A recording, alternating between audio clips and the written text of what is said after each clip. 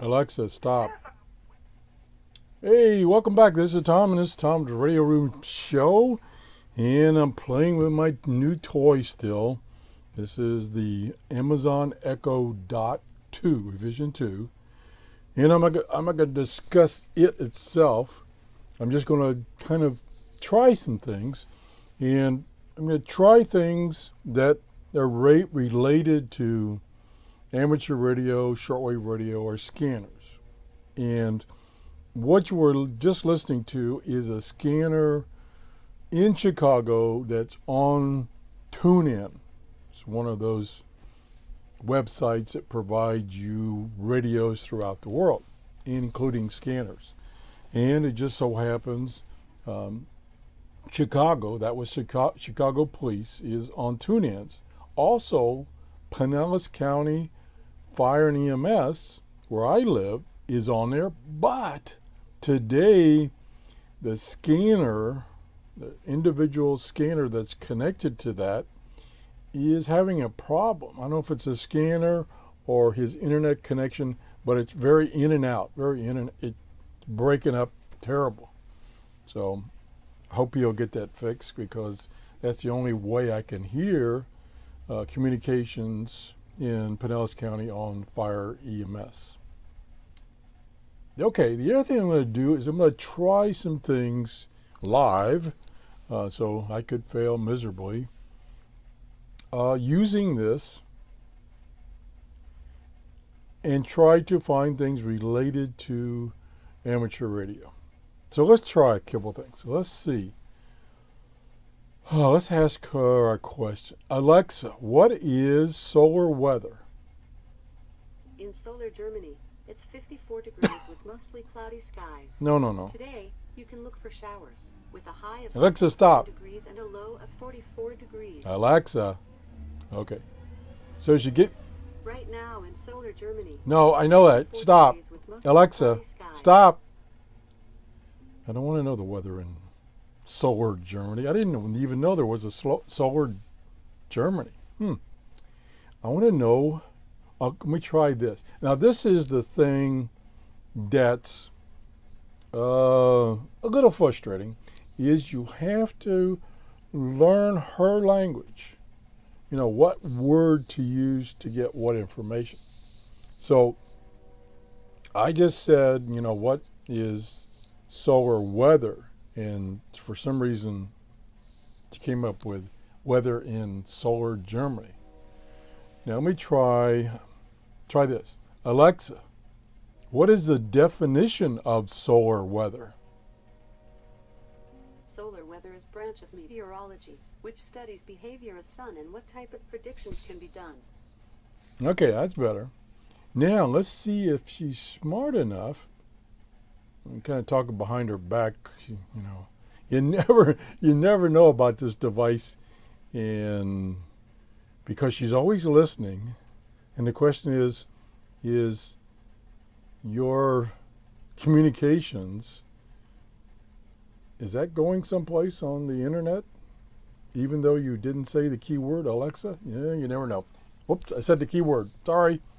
Stop. Alexa, stop. No, it's okay. Forget it, Alexa. Okay. Got to be careful about using that keyword. Now, the thing is, right now, there are only two words that you can use to get her attention. One is Alexa, and one is, oh not now. Stop. Alexa, stop. It's okay. Never mind. It's the A word, AL word, and it's the Amazon word. Now you have to set up which one you want to use. So she doesn't respond to Amazon right now because I didn't set it up to use Amazon. Unfortunately, right now, those are the only two you can use. So if you happen to have somebody in your house that has the AL name, she's going to respond. Like you say, Alexa, stop doing that. Now, she didn't say anything because I told her to stop, but oh, you know what I mean. Okay, moving on. So we didn't get solar weather information. We only got a definition, which is what I asked for. Okay, let's see if she can tell me the solar flux index. Alexa, what is the solar flux index today?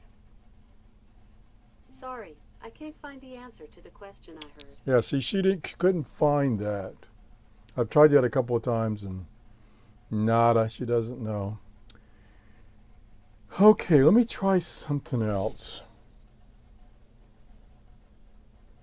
Alexa, what is shortwave radio?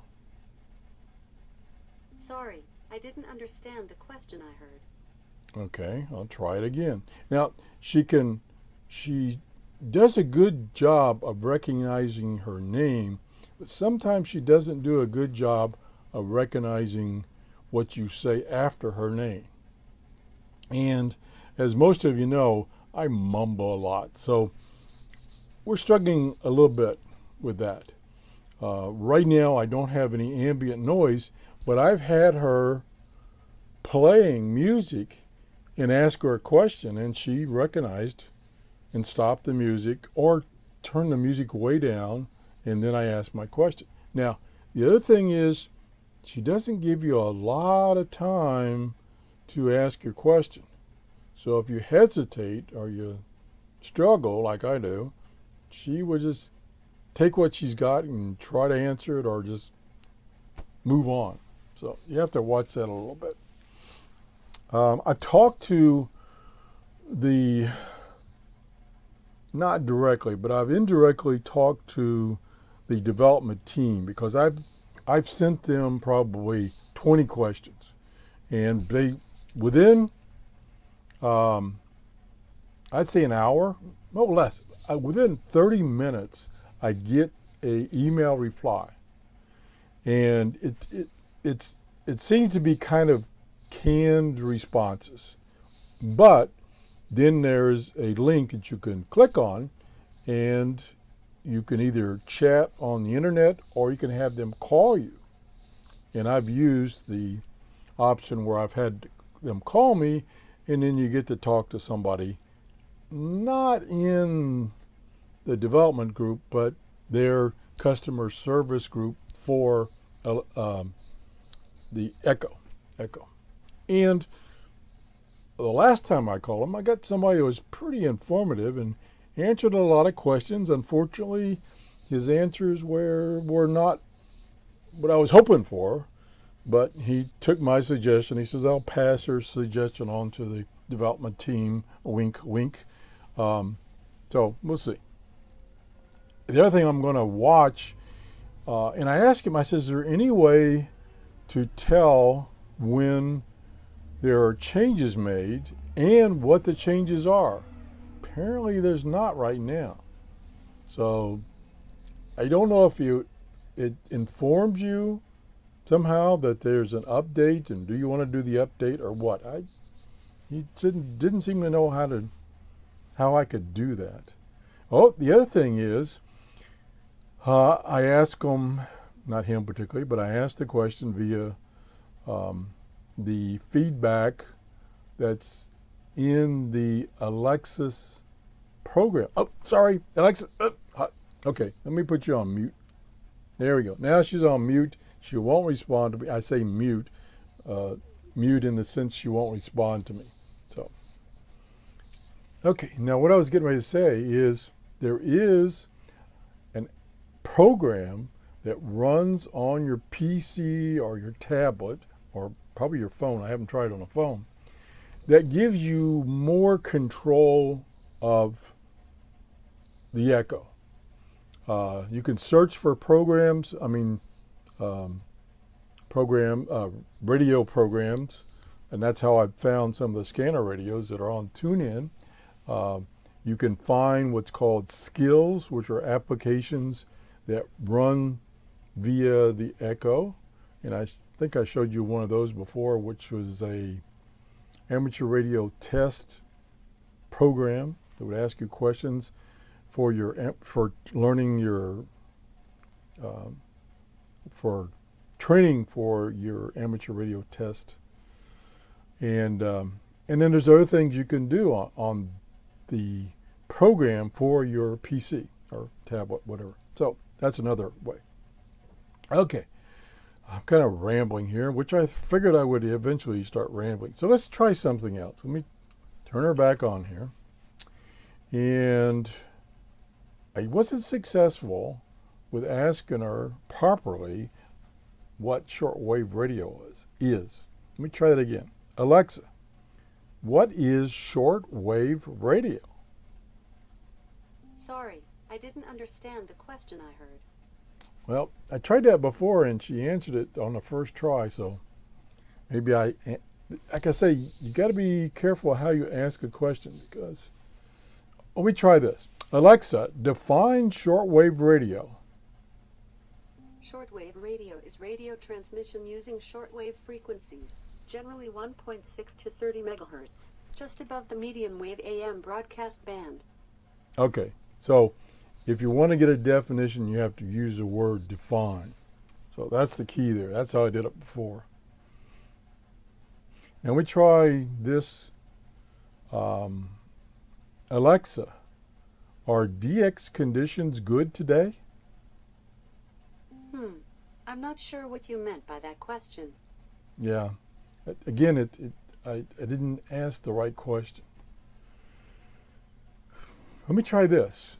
Alexa, who is ICOM? ICOM is an album by Miss Kitten released No. in 2004 on label Nova Mute. Alexa, no, you screwed up, Alexa. I can't find the answer to the question I heard. It wasn't a question, Alexa. You messed up. I'm going to have to put you back in the box. Alexa, do you want to go back in the box? I'm not sure what you meant by that question. Alexa, who is smarter, me or you? Sorry, I didn't understand the question I heard. Okay, moving on. So she didn't get the answer I want on the ICOM question. Now, what happens is when you're running the Alexa or Echo, sorry, never mind. When you're watching... Sorry, I can't find the answer to the question I heard. I didn't ask you a question. What was it? Don't interrupt me. When you're running the application, it's best to run it on your computer because you get a nice big screen. Every time you get her attention, that communications is recorded up on the cloud, up in the clouds, and you can see that. Like for instance, I've got my computer running right now, and I see, and they call them cards. So it's a little, I call it a cue card or whatever, and it gives you information about what you ask, and then you have the opportunity, in most cases, not okay, you have the opportunity to answer, did do what you wanted, and you can say yes or no. If you say yes, nothing happens. If you say no, then you have an opportunity to send them an email discussing what you tried and ask them to get back with you, which they will. Within 30 minutes, they'll get back to you. So for instance, I'm looking at my screen right now, and the last thing I did that she heard is, sorry, never mind. And her answer was, I couldn't find the answer to your question. And if I scroll down here, she wanted, and so I can say, did Alexa do what you wanted? And I'll say no. And then if I want to send more detailed feedback, I can. Okay, so much for that. Let me go down and find one. Okay, here's the one where I asked her to define shortwave radio, which she did. And so I can say, did Alexa do what you wanted? I can say, yeah, sorry, mute, bye. I can say yes. So that helps train her, supposedly. of what kind of questions and what kind of answers she should be giving in the future, or what kind of answers should she be giving in the future. Okay. You can also go to like music. Music, they have a category music and books. Again, this is on your computer. And then you can select, for instance, TuneIn, and go to TuneIn and then find stations you want to listen to. And then you need to write down what's the name of the station. So like, for instance, and it's, like I said before, it's probably not working right now because it's something with either the person's scanner radio or his internet connection. Well, let's try it anyway. Alexa, play Pinellas County Fire and EMS on TuneIn. Pinellas County Fire and EMS on TuneIn. Pinellas County Fire and EMS on TuneIn Live is currently not available. See, he's dropped off, so I guess he's having some kind of problem. So he's disconnected his scanner, so he's gone. Trying to think, I don't have my list of ones that I've added on TuneIn. Let me try, and you have to know the name of the scanner, in this case, scanner. So let me try Alexa, play Chicago Police on TuneIn. Chicago Police Scanner on TuneIn. Okay, that's working. Now, when you get a TuneIn station on your PC, you now have some controls at the bottom of the Alexa, oops, sorry. The bottom of the Alexa page on your PC or your tablet. So you can pause on your computer. I'm going to do that right now. I'm going to hit pause. Okay, now I shouldn't hear anything from it because I paused that scanner. You can, when you're listening to music, you can skip a track and skip back a track. You can, on some music, you can rate it, thumbs up or thumbs down, and all you have to do is say, Alexa, thumbs up. And she knows she's playing certain music, and she will post a thumbs up for that music. And remember that you like that music. Okay, let's move on. It's getting kind of wordy here. Okay, let's just try this for the heck of it. Alexa, who is Bofang? Bank of America is an American multinational banking and financial services corporation headquartered in Charlotte, North Carolina. Alexa, you're not doing too good here. Okay, and again, maybe I'm asking it wrong. Okay, let's try this. Now I have some Kindle books, some Kindle ebooks that I've downloaded from Amazon. And some Kindle books can be read to you. So let's see if she'll read me a book. Alexa, read Kindle. Resuming from Kindle, QS Ling the World, a how-to guide. As the name implies, a reception report is a written correspondence that you sent to the radio station with the details you monitored of their broadcast. Alexa, the purpose of pause. Okay, I had previously, because I've struggled with how to tell her which of my ebooks to read. So I previously selected a book on the application on my PC. So now if I just say read Kindle, she'll resume where I was reading that particular Kindle book. You can also jump around within the book, but I don't know what the key words are. The other thing is that I'm struggling with is I spent 2 days looking for books on Amazon about the Echo, and I must have glanced through 50 of them, and none of which gave you the details that I was looking for. And I looked on YouTube, and I haven't found anything there. I'm really disappointed with that.